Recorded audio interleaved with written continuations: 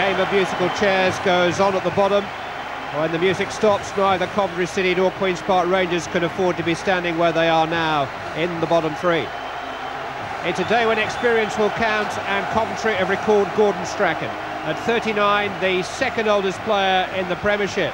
The oldest, Ray Wilkins, 7 months his senior, has left himself out of the Queen's Park Rangers lineup. Simon Barker's return from suspension is the reason Wilkins steps down to the substitutes bench.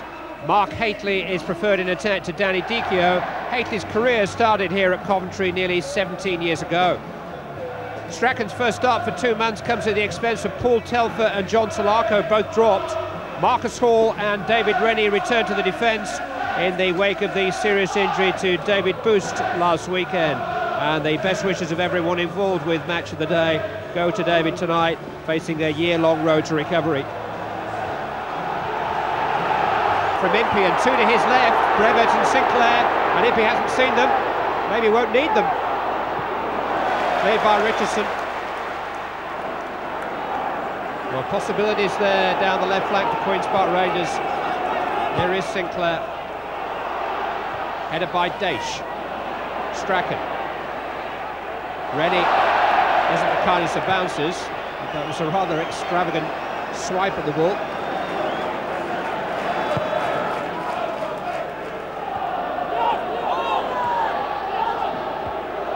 Onside Whelan from Strachan's header.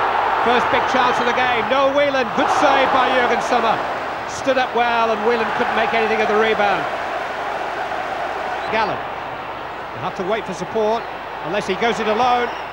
Oh, hit the crossbar! The margins between success and failure are always fine in football. In a game as vital as this one, just how bad was Kevin Gallen's luck there? It's a smart stop by Stephen Grizovic. Sinclair, who has a role in the Queen's Park Rangers team, licensed to pick the ball up wherever he feels he can do most damage, run at people and get in shots. Holloway's corner, and Grizovic's take.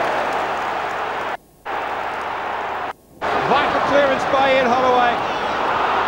Still Gordon Strachan. Yates made the challenge. Coventry have the corner. Ian Holloway was the Queen's Park Rangers hero.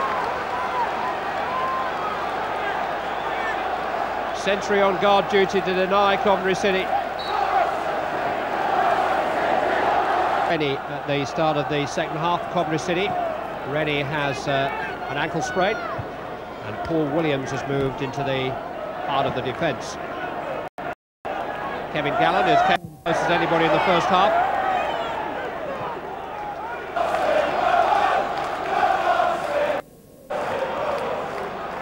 Marcus Hall will take. Oh, Summer spilled it. Whelan! Blocked by the goalkeeper, who managed to atone for his error. Owen Jess. Daish! By Williams.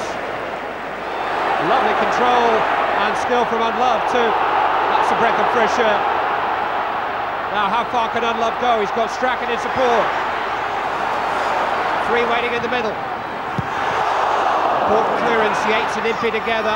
Revitt rides his luck. Queen's Park Rangers survive. Players in. Hooked into Gallen! Oh, he's hit the woodwork for the second time in the game. What has he got to do to score?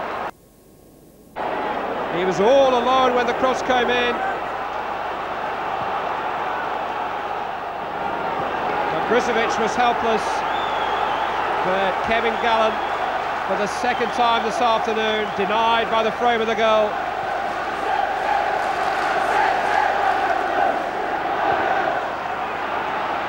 Headed by McDonald, only as far as Unlove, away from Bardsley, and then back into Bardsley, and then away by Bardsley.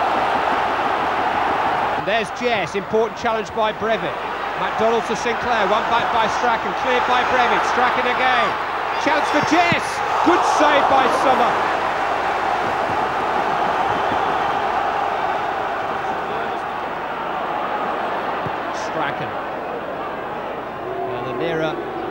the 5 we get, the higher the desperation level.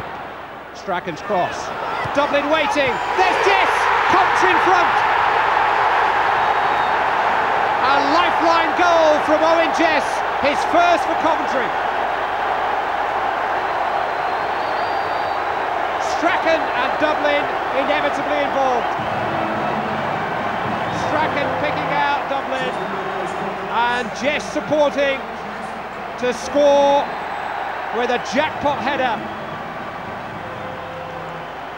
He only came on at half-time.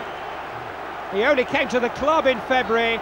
And Owen Jess, who escaped relegation by the skin of his teeth with Aberdeen in Scotland last season, has scored a goal which could make all the difference for Coventry City. Trevor Sinclair. Ian Holloway. And it comes through for Simon Barker. Into Kevin Gallen, he's offside, it won't count. Well, he's done everything but score.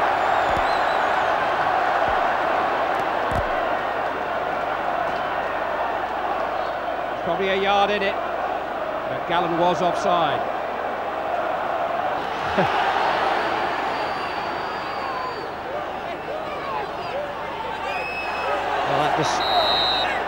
Well, it's still going. Impey's had a little kick at the hole now. It was all handbags at 6 paces to begin with, and then it developed a little bit. Players themselves are sorting it out, but Keith Cooper would like a word. Silly boys. Oh well, Andy Impey's asking for it. Yellow for Marcus Hall.